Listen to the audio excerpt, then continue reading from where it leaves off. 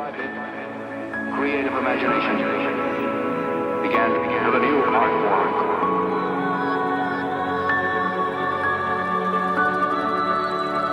Makes me feel I belong.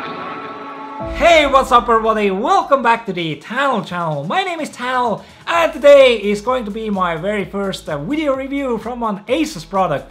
So today I'm reviewing the ASUS GL553VE, which is well, standing on my desk here, and it does look pretty decent in design.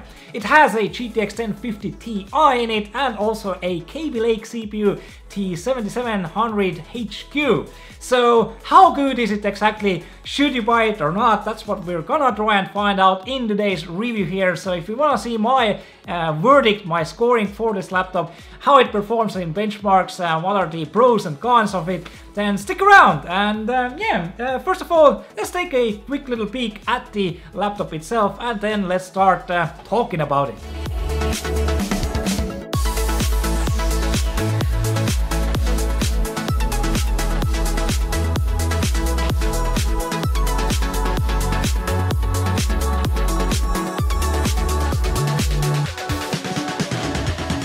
So as you can see, the design job on the GL553VE does look pretty decent, and there's nothing really bad to say, although I'm not really fancying the plastic bits. The entire laptop is made from plastic except the back LCD cover, which is from a metallic substance. I don't know what exactly, but it's not from plastic. But I guess this is all being done to get the cost down. Now, how good is it exactly? That's what we're gonna find out right now. But first of all, let's talk a little bit about the specifications, what ports does it have, and then yeah, let's check out how it performs in games and stuff like that. But yeah, first of all, the weight, it weighs 2.5 kilograms, and this model here has a decent 15.6-inch 4K screen, which comes with an IPS panel. For the CPU, it has the Intel Core i7 7700HQ, which is running at 2.8 GHz and pumps up to 3.6 GHz while gaming. And of course, it is the Kaby Lake CPU. Speaking of gaming, this thing does have the NVIDIA GeForce GTX 1050Ti 4GB video card in it. And this exact model comes with two sticks of 16GB DDR4 memories, totaling to 32 GB, which are running at 2400 MHz. Now for the main storage, it has a Toshiba 512GB XG3 M.2 SSD and a Seagate 2TB 2.5-inch ST2000 LM007 drive as your secondary storage. But of course you can change this to any 2.5-inch SSD if you wish to do so. The upgradability on this GL553VE model is pretty straightforward. You just need to unscrew 11 screws from the bottom to get full access to all your hardware parts. Moving on to some more typical stuff, it does of course have Wi-Fi, Bluetooth and a HD web camera. And yeah, this thing comes with a prehistoric optical drive, in this case a Blu-ray drive. Now coming to I/O, starting with the left side of the GL553VE, we find the power cords inlet, a LAN port, an HDMI port and two USB 3.0 ports with a single USB Type-C port, plus a headphone and microphone port built into one. Coming to the right side of the laptop, we find a single USB 2.0 port next to the Blu-ray drive and a Kensington security lock. And finally, there is a SD card slot at the front of the case. So those are the exact specifications of this exact model, and yeah, it does have some pretty decent parts in it, but I am really skeptical about the 1050Ti in it. First of all, the overall price range for the GL553VE seems really well placed with other manufacturer laptops with similar specs. Expect to pay around $100 or euros more than the most cheapest 7700 and 1050Ti laptop combo you can find out there. So definitely very well priced here. Now, I was really interested in how much a 7700 and a GTX 1060 laptop would cost. And just by searching ASUS's own laptops, I found that the FX502VM with a 7700 and a GTX1060 cost only around €100 more. The FX502VM looks pretty much the same as the GL553VE, but has almost double the gaming performance power. Well, needless to say, I need to get my hands on one of those. But if you ask me right now which one should I pick, then yeah, I would definitely go with the FX502VM over the GL553VE any day of the year in this case. But this review is about the GL553VE, so let's talk about the characteristics of this exact model in today's video. So overall, I mean, it definitely looks good with its LED ROG logo on the back of the LCD screen and has some really nice carvings in the plastic underneath the laptop. Opening up the lid unveils the beautiful RGB keyboard and the entire look of the GL553VE. The design is pretty good, although the entire chassis is from plastic except for the LCD screen's cover. Now, I'm a fond hater of plastic, so for me this is a bit of a turn-off, though the plastic on the GL553VE is of high quality and feels very sturdy and nice to touch. Although a metallic type of material would have been so much better. Then again, I guess this is where the GL553VE cuts its price to such a low level. Maybe in the future ASUS could have both metallic and plastic versions of a laptop out, if it makes any sense in cost efficiency and stuff like that.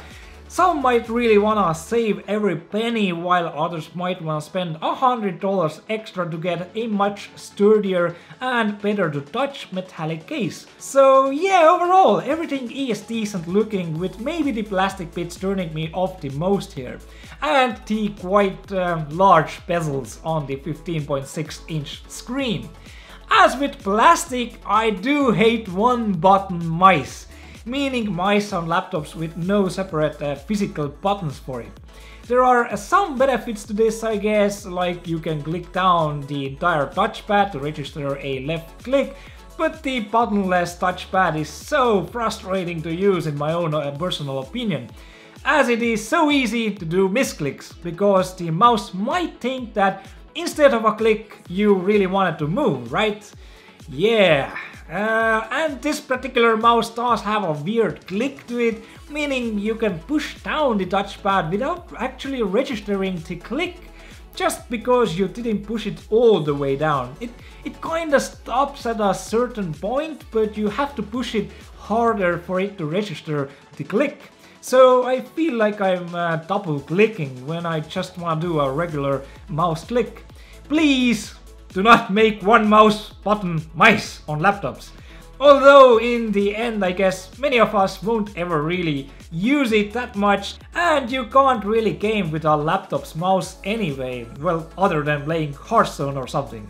But still, overall, a laptop mouse with a separate buttons is just so much better, in my own opinion. Now, this 15.6-inch model does come with a 4K screen, as I mentioned in the beginning, and while it might seem a real overkill for such a small screen and such a low-end graphics card, it is actually always better to get a 4K screen, as the pixel density is so great with 4K, meaning you will have a crystal clear pixelless picture in front of you at all times. And if you do want a game on 4K, the option is there, making games look crystal clear and really sharp.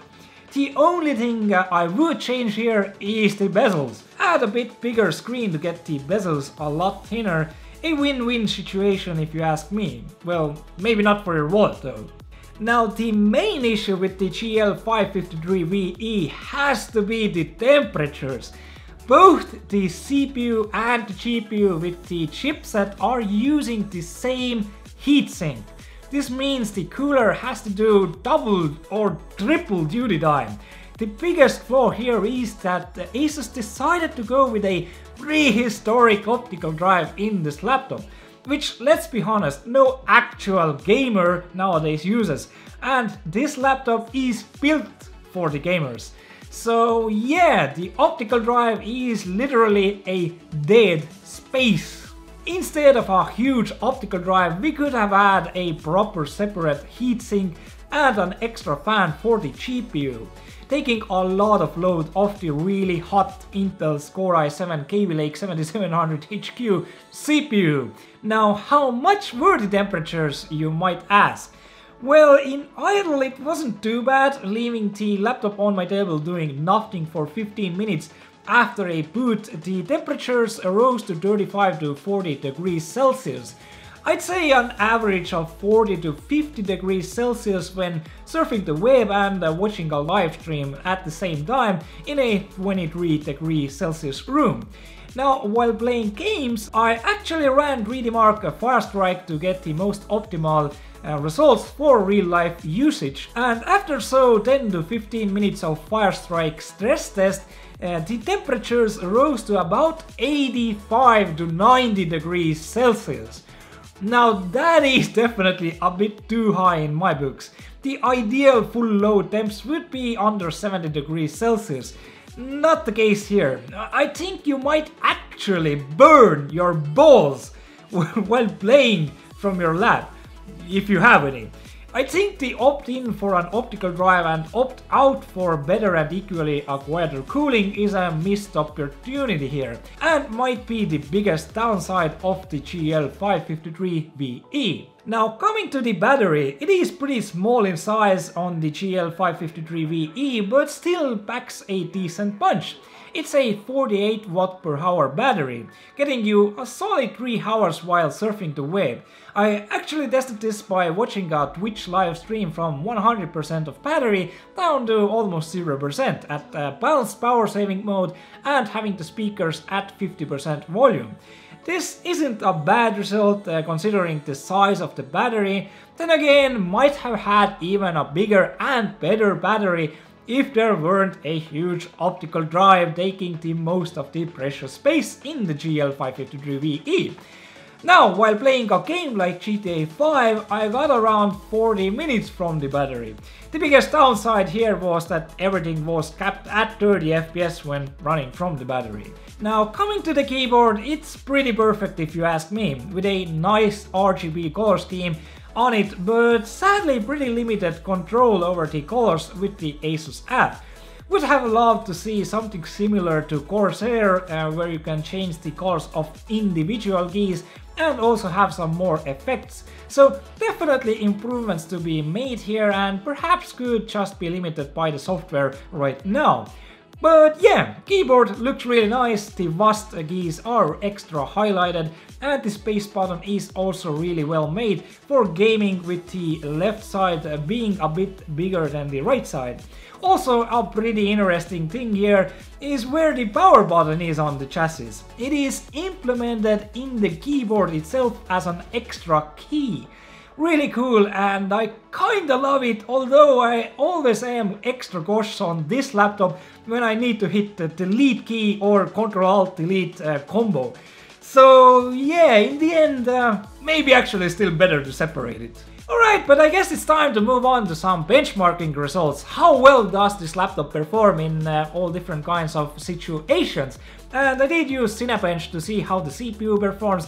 I used Crystal Disk Mark to see how the storage devices perform, and also Greedy Marks and Grand Theft Auto 5, Battlefield 1 and stuff like that. So yeah, first of all, let's start off with the disk drives, the storage devices. So the main storage is a Toshiba 512GB XG3 M.2 SSD, and it got 2327 megabytes per second read and 1337 megabytes per second write speeds in Crystal Disk Mark, which is a pretty decent result.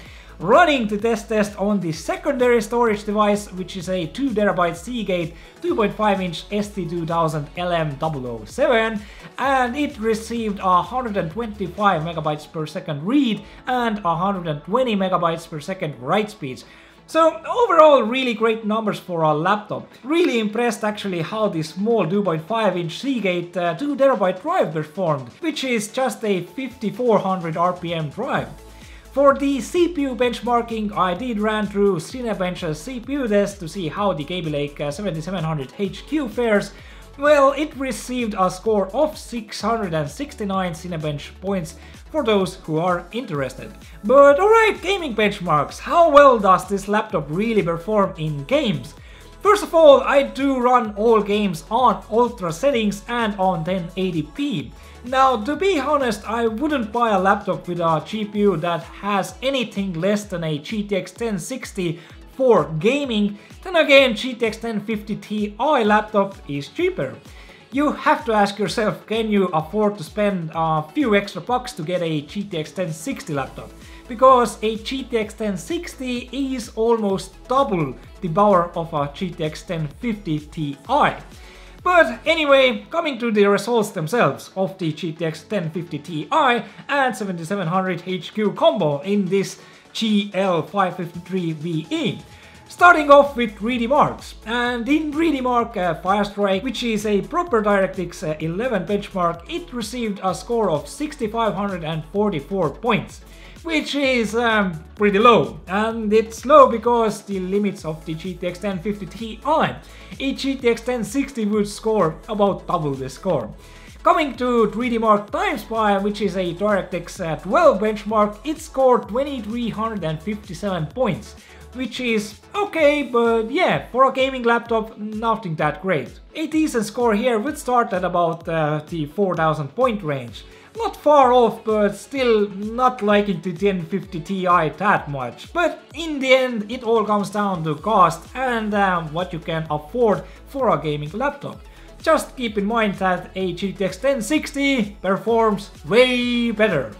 Now, coming to games themselves, I stick with 1080p here for obvious reasons. The 1050Ti has a hard time coping with 1080p resolution as it is. Anyway, first game that I ran through was Battlefield 1.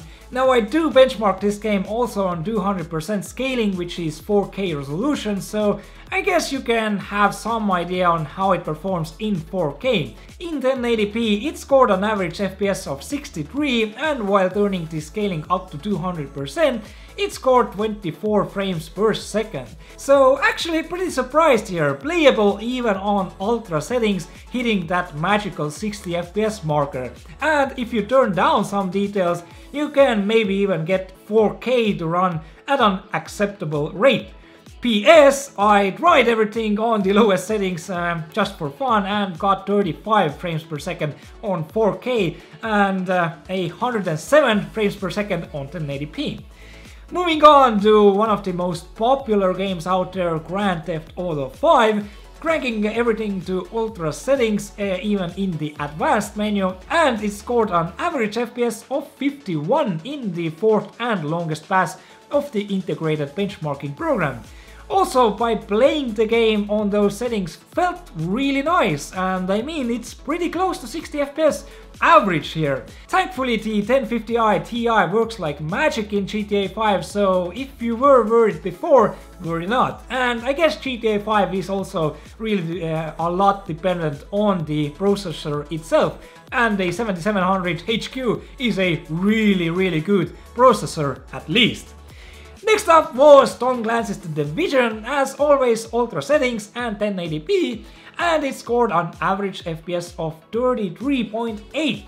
It's barely over the 30 FPS marker, and yeah, I guess you can call it playable, but you're not really gonna enjoy it on 30. So mess about with the graphic settings to get to the 60 FPS range. And finally, last year's Hitman game, a nice DirectX 12 benchmark, and on ultra settings it received 41 frames per second as average, which is better than the Division's result and is pretty playable even on ultra settings. So some good news at least. So there you have it, this is how the GL553VE actually performs and looks like, and yeah, I guess I was pretty pleasantly surprised how well the 1050 Ti actually performs. And yeah, I mean, it's decent, but I guess if you do wanna do some more serious gaming, I guess the 1060 laptop would be a little bit better. So definitely check out the ASUS FX502VM, which has the same CPU but a GTX 1060 and costs only around $100 or euros more. So anyway, what is going to be my verdict for the GL553VE? Well, my final verdict is going to be a 7.5 out of 10. It is a decent laptop, but by just paying €100 more and getting a lower end ASUS model, you do get double the gaming performance. The only thing that saves this laptop is that it is very well priced in terms of other 1050 Ti laptops, has a pretty nice design to it, and also comes with a nice RGB keyboard, plus some other minor goodies here and there. The biggest downside has to be the lackluster cooling on it, and I think ASUS could have done a much better job by eliminating the huge bulky optical drive and replacing it with an extra heatsink for better and quieter cooling overall. But yeah, that's going to be it for my video review here. I hope I was helpful enough so you now actually know if you should get a 1050 Ti laptop, if you should get the GL553VE, or maybe go with the FX502VM model, which has the GTX 1060 and looks pretty much the same. I think. I haven't tested it yet, so don't take my word on it yet. But yeah, my battery is also ending here, so it's time to end the video here. Anyway, thanks for watching. If you liked the video, leave a like. If you haven't subscribed, subscribe to my YouTube channel. And yeah, I'm gonna head to Los Angeles in 2 days from East Europe here. So it's gonna be a very long trip, but I'm going to go and visit E3. So that should be pretty fun. I'm gonna try and bring you guys a few videos from that. So if you wanna see that, then definitely subscribe to my YouTube channel to be up to date with it. And hit that bell button also to be, so you would get a notification also when I do upload some new stuff. But anyway, thanks for watching. As always, I'll see you later, guys. Ciao for now.